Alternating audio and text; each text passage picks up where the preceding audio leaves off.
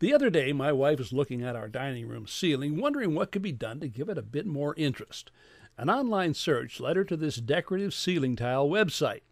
She came across this expanded polystyrene design, part of the company's A la Maison collection, and ordered a couple of samples. When the tiles arrived, one of the first things I noticed was how lightweight they were. So before we committed to putting up an entire room of these tiles, I thought, well, why not put a couple up just to sort of get the effect? So here's one of the tiles right here, and I've cut some masking tape. I'm just going to roll this up here so that the sticky side is out and apply this to the back of the tile. And now what this is going to do is going to allow me to get an idea what these will look like without putting any kind of permanent adhesive on the back. Use the flat of my hand here. Push it up. There.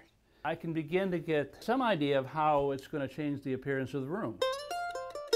Laying out the tile pattern typically involves using intersecting lines to find the center of the room, then installing the tiles from there outward using the lines as guides.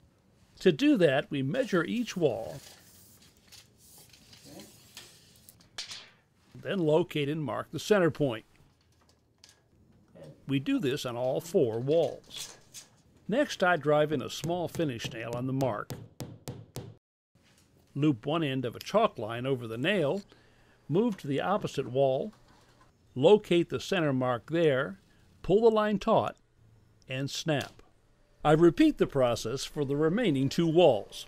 The point where the 2 chalk lines cross is the exact center of the ceiling. It's also the original location of the chandelier. However, in this room, the chandelier has been moved a bit to allow it to hang directly above the dining table. I'd also like the chandelier to be in the exact center of a tile, so I offset the starting point to accommodate this.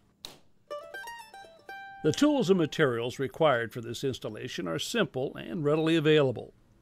Because the polystyrene tiles are so lightweight, they can be installed using a high-tech instant grab adhesive like this one. I cut the tapered nozzle so that it will produce a medium-width bead. Using the built-in piercing tool on the caulk gun, I puncture the seal at the base of the nozzle and then load the cartridge. The adhesive is best applied in dime-sized dabs, spaced about 6 inches apart. I begin installation starting at the chalk line intersection, aligning the edge of the tile with the lines on the ceiling. Once the tile is in position, I press it firmly using the flat or palm of my hand. Putting up the full tiles goes quite quickly. Here's where having a second person to apply the adhesive can save time and avoid a lot of trips up and down the ladder. It's important to make sure the tiles are pushed tightly together, the corners are aligned, and that the edges follow the chalked guidelines.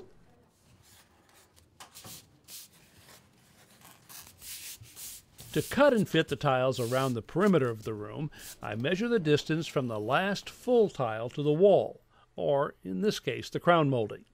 I make 2 measurements, since the distances may not be the same. Then transfer those measurements to a tile, align a straight edge with the marks, and cut through the tile using a utility knife. A couple of tips here. Place a sheet of cardboard or other soft material on top of the work table. This will reduce drag on the blade as it cuts through and keep the blade sharper longer. I find a utility knife with a snap-off blade makes it quick and easy to restore a sharp cutting edge. Making 2 or 3 passes with light pressure produces a clean, smooth cut. Cutting out for electrical boxes can be easily done after the tiles are installed. Before taking the chandelier down, I made sure to turn off the power at the circuit breaker panel. Now, using a utility knife, I can simply insert the blade, carefully cut my way to the edge of the box, and then use the box as a template.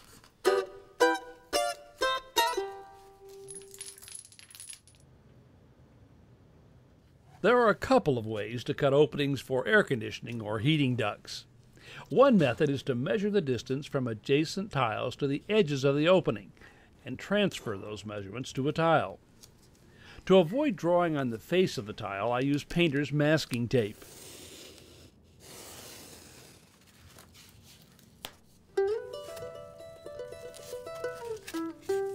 Another approach is to place the tile in position, then use the edge of the opening as a cutting guide.